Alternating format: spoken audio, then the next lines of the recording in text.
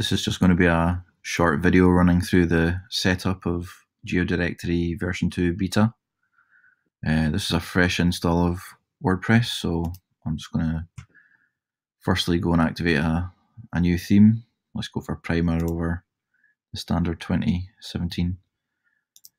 Let's go to Plugins, activate GeoDirectory. This is 2.006 beta.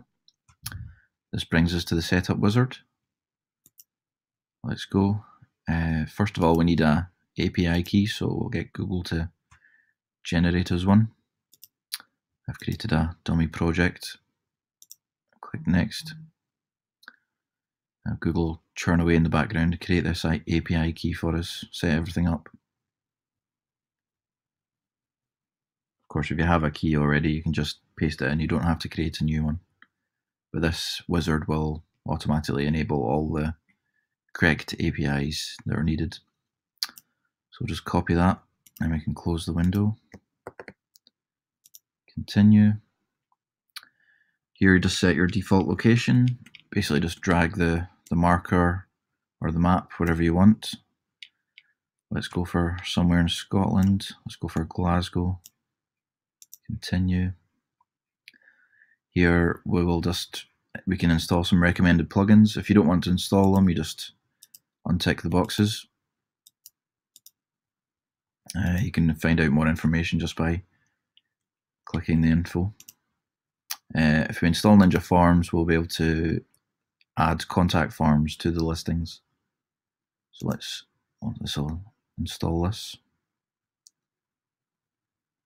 That's installed. We can continue. Now this is the dummy data installation page. Let's just start installing the dummy data. Now this is select a theme sidebar. So this is the pages sidebar where you want the GeoDirectory widgets to show. So it's auto-detected it for this theme. In your theme, you might have to select a different one. It's usually just the page sidebar, or it'll just be called sidebar. Simply click Insert Widgets and insert it. Now we'll insert the GeoDirectory menu items. This, because this is a fresh install, it's going to create a menu and then add the items to it for me. So I'll click that. That's done. This is going pretty fast. I was going to pause it here, but I'll let it continue. Shouldn't take too long. Of course, now that I say that, I'll go slower. So that's the dummy data installed. We've got our widgets installed and the menu items. So continue. Awesome, your directory is ready. We can start creating our new listings, or we can just go back to the dashboard here. Let's dismiss a few of these things.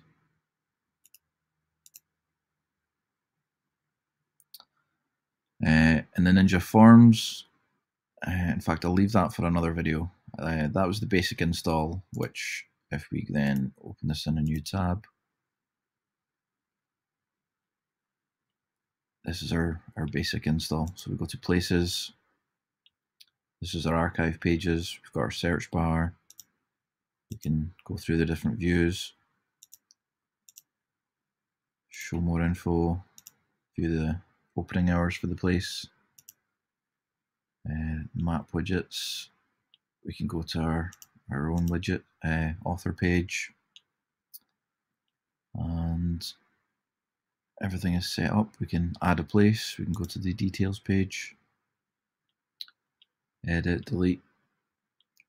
Version 2 is set up to look as similar as possible to version 1, but it's very easy to change, so we'll run through that in another video. I just wanted to create this quick setup video and split up the videos into different videos.